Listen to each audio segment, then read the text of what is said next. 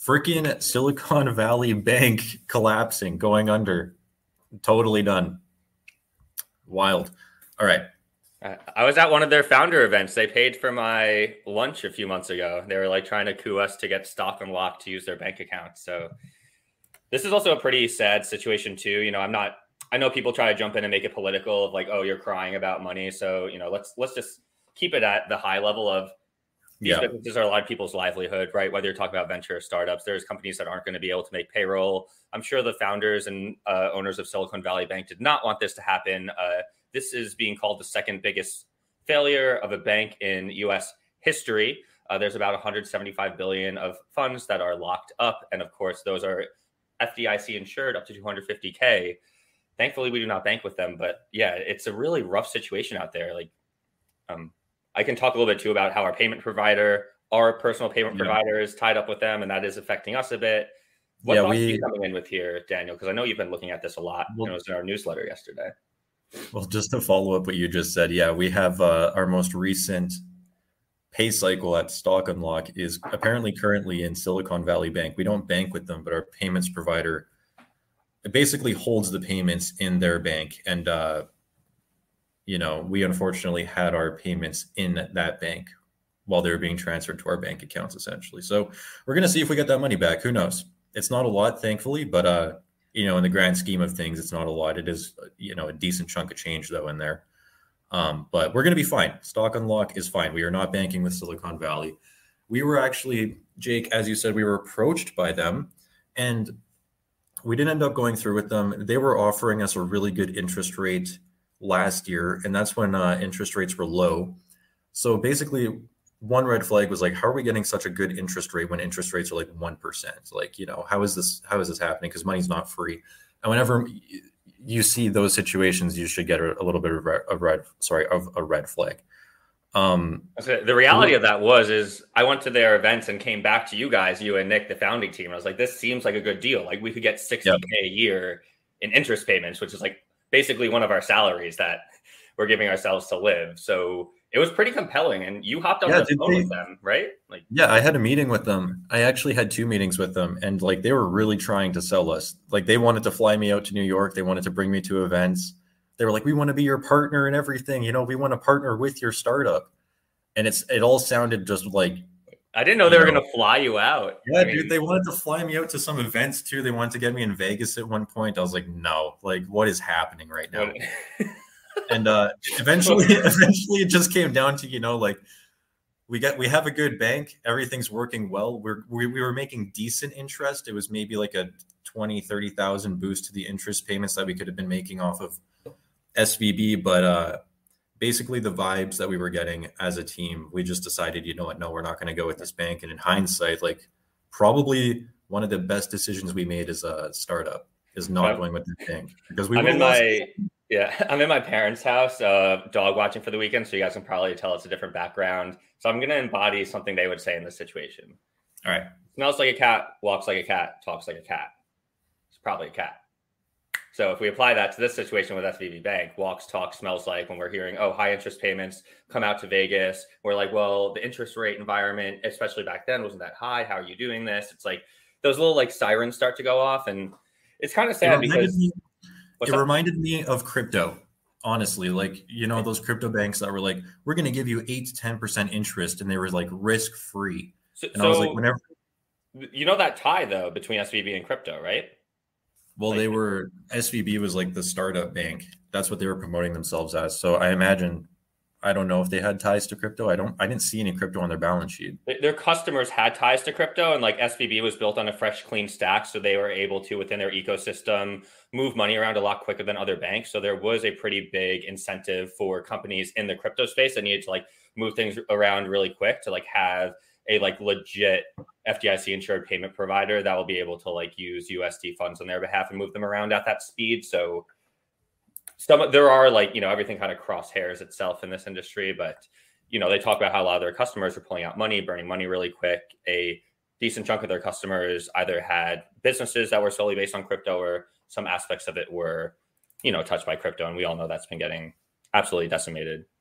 Yeah. So I went through SVB's financial statements, because like Jake, you know that I like to invest in my banks. I like my bank stocks. So I You like investing? I thought this was an animal show. no, but I What are we basically talking about right now? no, but basically I was like, I've never really taken a deep dive into this bank. I've always avoided it because, the interactions we had with them, it just, as we said, it was like almost a too good to be true situation. So I spent some time today and like looked at their balance sheet because I was like, okay, could you see the signs? Like, what were the signs that this was going to happen? Because They were gonna like fly you this to is Vegas, bro. no, like this was a major event that happened in the market. Like people are saying, this is going to be the next financial crisis. I personally don't buy that. I don't think so. Um, but I was just like, what were the hints in the balance sheet? Like, could you see this coming? So I went and I took a look at their assets right here. So as of the end of 2022, they had this number right here, this 211, basically $212 billion in assets. So you can see, they have other assets, non-marketable securities, held to maturity securities, net loans, cash and cash equivalents, and available for sale securities. So the available for sale securities and the cash and cash equivalents, this is the liquid assets right here. All of these other assets are, they're assets that they cannot liquidate quickly. So the gray and the dark blue here was their liquid assets, which I believe equaled about 22 billion. So that's how much actual true liquidity this bank had. This 212 number is false. That's not liquidity. And then over here, what was this? Their liabilities. So this is their deposits. So they have $196 billion of liabilities, and basically 90% of that is deposits. So I think they had something like $180 billion of deposits. So how banks work is they take these deposits and then they go and invest it. So they take the deposits and then they invest it in these illiquid assets, net loans, held for maturity assets. So basically, when people wanted to take their deposits out, they only had $22 billion available. And I believe I read something like there was $43 billion of deposits that were taken out just yesterday when the bank collapsed. And the reason the bank collapsed is because $43 billion tried to leave the bank. They had $22 billion of liquidity. The math doesn't add up and didn't have the money. Yeah, I think one important thing to point out here too is the type of things they invest in. They're not going out and buying AMC call options, right? They're investing in municipal bonds. Yeah, Typically, I think they actually had some mortgage-backed securities there too, but typically slower moving, lower return, but safer investments. And a part of the story. What's up? I was going to say part of the story is the interest rates rising. So they were making an investment plan in a lower interest rate environment, and they sold their loans when they sold on Wednesday, it was a Thursday, it was a $1.8 billion loss. Yeah, but that's not. I thought that's not going to take down the bank, though. That's not going to take down the bank. Oh no, sorry. I was just pointing out that they are losing money on their investments, where they're taking customer deposits, putting those into investments. Those they actually took losses on when they sold due to the interest rate environment. Like when the Fed started raising rates, they had a whole investment thesis that started getting blown up because the returns that they expected on some of those assets and bonds and things like that started flipping from the interest rates going up. Yes. When interest rates go up, the price of bonds goes down. Explaining that for the viewers. Yeah. Anyway, what were you saying? Yeah, that $1.8 billion loss I was just saying was not the reason the bank went under. The bank went under because, they just simply didn't have the money. And I also have another screenshot right here that I want to show you. I think what we should talk about is what the CEO said, because a lot of people are actually blaming a lot of this on the communications, because I'll paraphrase, but the CEO basically came out and said before all this crap went down, hey, don't panic, because if you do panic, everyone else is going to panic. So so don't panic though, like be cool. And everyone was kind of like, Peter Thiel came out and started a freaking bank run in the VC world, or at least he's being scapegoated for it. Maybe it was someone else. Yeah, but SVB put out a presentation, an investor presentation on March 8th, which is now 3 days ago, I believe, which is where I'm getting a lot of these screenshots from. And the investor presentation was basically 100% dedicated to trying to convince their investors that everything was fine. It was like a one-off special investor presentation. Like, we have all of this liquidity. Look at our $180 billion in assets. And then you look through the presentation, you're like, yeah, but only 10% of that is liquid. So you have 20 billion. And who their customers are also, which is very unique for a bank. People are saying because they banked with so many venture-backed startups and smaller businesses, crypto, all that. Yeah, so this next chart that I have here, which is from their investor presentation. So here's the thing also is they were the startup bank. That's like what they were trying to sell themselves as. That's where a lot of their customers were, is startups. However, startups typically burn money. They rely on venture capital or, investor money to survive. So this is the trend up here, this top chart. This is the US VC-backed investment activity. You can see that since the fourth quarter of 2021, it's down something like 60 or 70%. So basically, venture capital dollars have been drying up over the past year.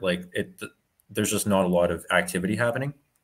So the customers of Silicon Valley Bank, since they're startups and they rely on venture capital to essentially survive, and venture capital is no longer coming, what it means is they're not getting inflows of cash anymore. So since these businesses are losing money and they're not getting inflows of cash anymore, what's happening is their cash is going down, which means Silicon Valley Bank's deposits are also going down. So while that's happening, I mean, think about it. The bank takes deposits and then it goes and invests the money. And then if clients' deposits are going down at the same time, then it's like it's just not a good situation. And you can actually see here that over time, this negative purple bar is how much money their clients are losing. Daniel, did they copy some of the design from our new financials tab here? Honestly, kind of looks like I'm like looking at this. I was like, are we looking at stock and lock? Like it looks so similar. Yeah, honestly, but this is exactly it. Outflows from cash burn from their clients, and it's growing. So, and the money is not coming in anymore because the VC market has dried up. So overall, it's just not a good situation. And, that's kind of a risk. I think they were overexposed to the startup world. Like, these are highly risky businesses. Well, I wonder how regulators will look at this too moving forward, right? Like, are they going to introduce new laws about like the makeup of who your customers are and things like that? Because this is straight up not okay. I mean, especially after the 2008 financial crisis, trust in the financial system. And, we're looking at this at this point in time. I really hope, Daniel, that we don't flash back on this and say, wow, we were so naive if there's like a bigger storm brewing from this, because there's other neo banks out there. Actually, to get people inside, look, we deal with our investors, and we actually sent a notice to our investors yesterday informing them that we did not bank with SVB Bank. Simplest way to word it. One investor responded to us, and we're kind of in line with this. They said, hey, you should think about de-risking where you keep your assets, which is true. I won't name our bank here, but we do have our banking partner, which is a single banking partner. They are safe right now, but they're considering moving some of that over to a bigger bank now. Yeah, they're a neobank and they're a private company. And our investor that reached out to us and tried to give us some advice basically said, take your money out of neobanks. They said diversify, not like a run. I'm not trying to cause it's like all systemic, right? Like if everyone starts bank running on all these neobanks, but that's what some people are thinking about here, right? I mean, it's kind of a scary situation. I agree with you. I'm not sensing 2008 financial crisis vibes. I'm no expert there, but it doesn't seem that the states of the balance sheets and over leveraging is in the same position that it was before. We're also looking at a smaller bank as opposed to the bigger, larger ones. JP Morgan stock was actually up yesterday on this news. So our banking partner Rippling, for example, they're a very huge private business.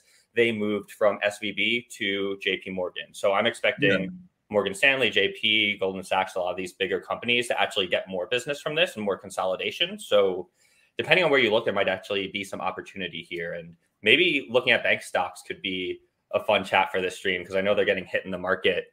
We actually had someone in the chat say that some good bank stocks getting cheaper from Router. Yeah, so I don't know if you noticed, but JP Morgan was up like 3% or something yesterday. And it's because of exactly what you said. People are taking their money out of the smaller banks that you can't really, I don't want to say you can't trust, but you just like can't verify the trust.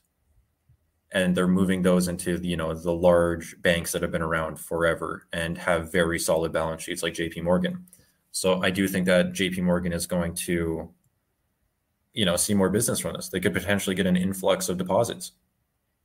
Well, that definitely happened yesterday. We at least know that I guess this is kind of insider baseball here, but at least we know some of our private bigger partners we work with have moved over to JP. Stock was up 2.54% yesterday. It's going to be interesting to see how this plays out. I'm really hoping there aren't other players that start falling out from this in terms of the domino effects. We also know the Fed was saying we'll raise rates until something breaks. Does this qualify as a break for them? I don't know. I think this is a break. I think something broke.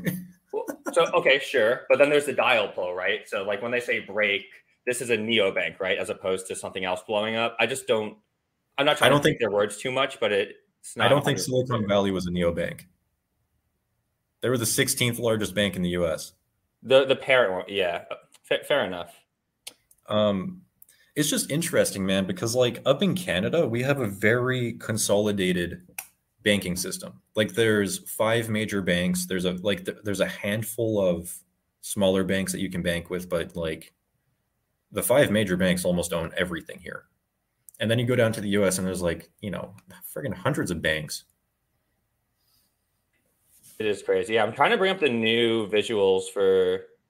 Oh, you know what? We don't show them for banks. That's what's happening here. Yeah, banks aren't supported yet. We have to. I have to plan out banks. I was gonna say I'm trying to pull up a feature that isn't released yet. As some of you guys missed it before, this is a little tease. We are going to be launching additional ways to visually analyze financial statements, which we're super excited about. So if you're seeing me fumble around, that's what's going on there. So sorry if I'm distracting the stream, but. Can I share my screen actually? Oh no, can you? Of course. Did you stop mine? Cool.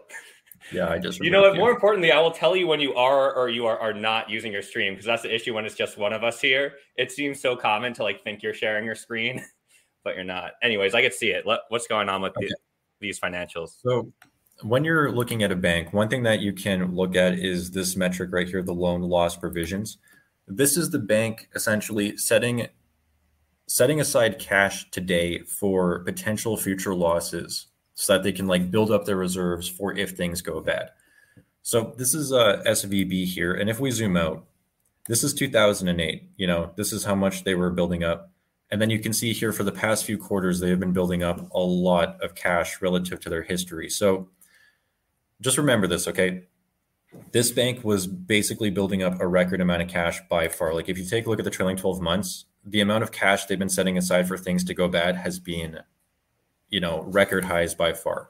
Then if you go to a bank like, let's go to Royal Bank of Canada,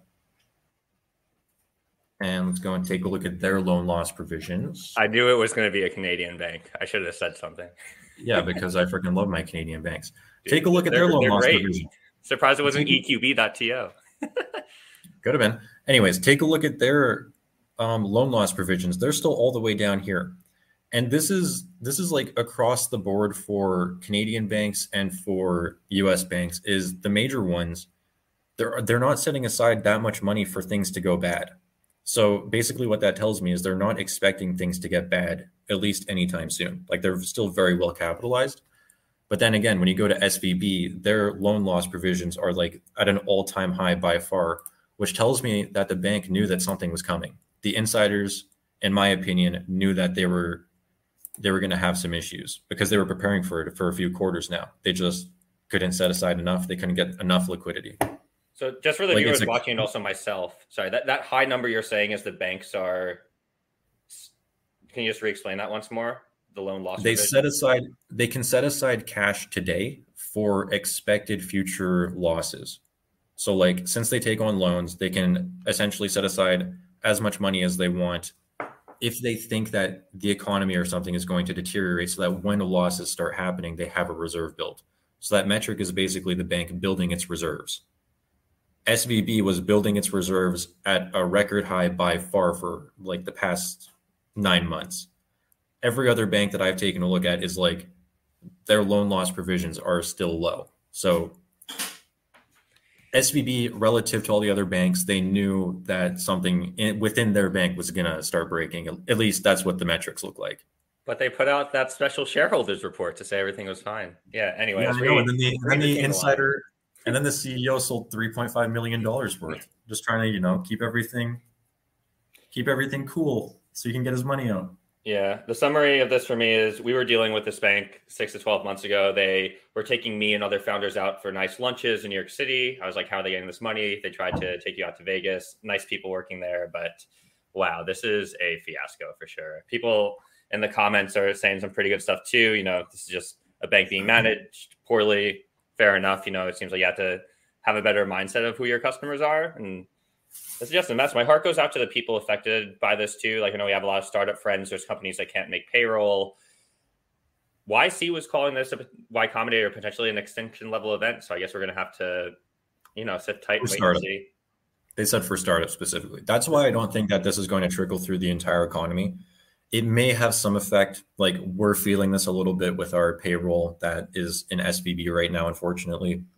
So I think there might be some things like that. Some people are definitely going to get hurt from this, but in terms of the entire economy, like I struggle to see this taking it down. It's not a good thing, but I agree. It doesn't sound like it will tear everything down. I have a prediction on this, Daniel. So some of these companies are getting hit hard. Valuations are getting hit hard. I think we're going to see some more M&A activity over the next 12 months, specifically from bigger players that have stronger balance sheets going around looking at these startups that are having trouble raising, doing flat rounds, doing layoffs.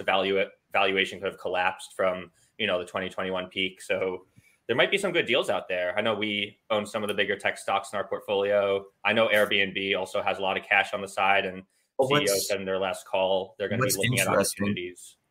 What's interesting is the Canadian banks, as I said, the Canadian banking sector is like so consolidated now.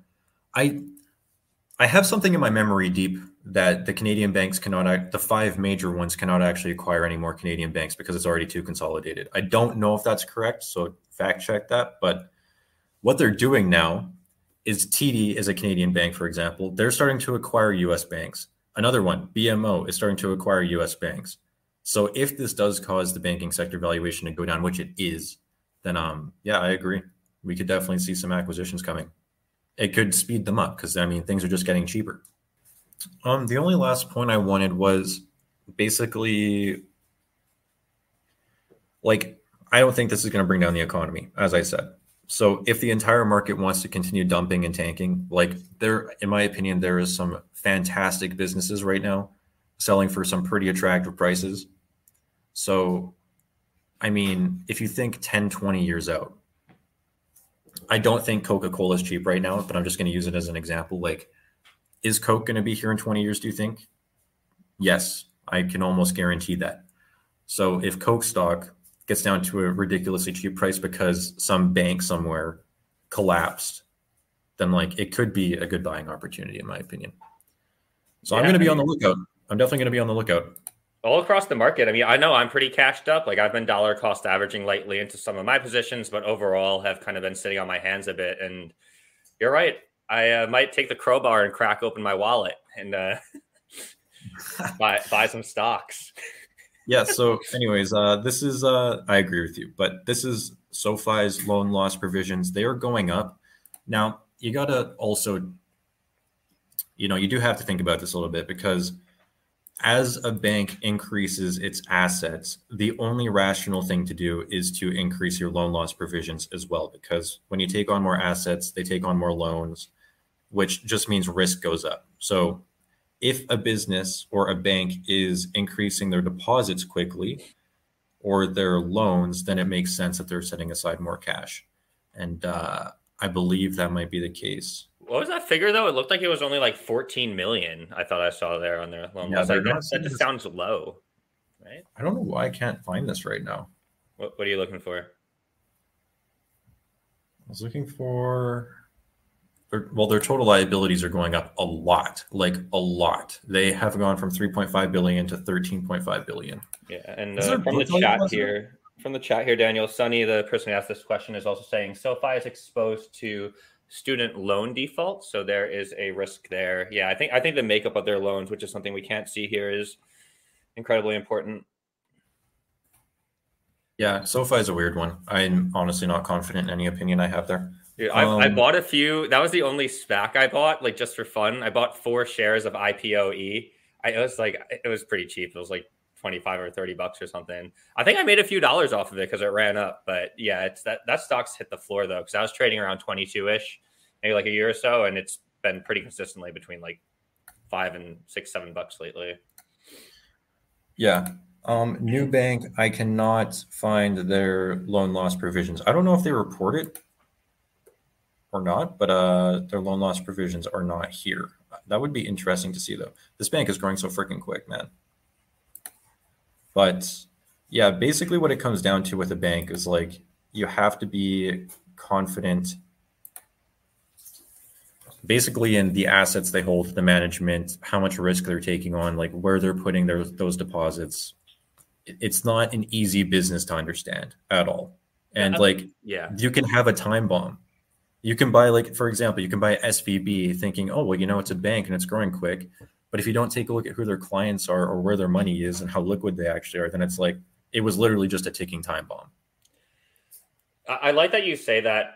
And one of the things I really like about this show is you and I have a Venn diagram overlap, I think, of things we invest in. Like we agree on some things, but other things I wouldn't even say disagree, just looking in other directions. I don't own any banks, to be clear. You do.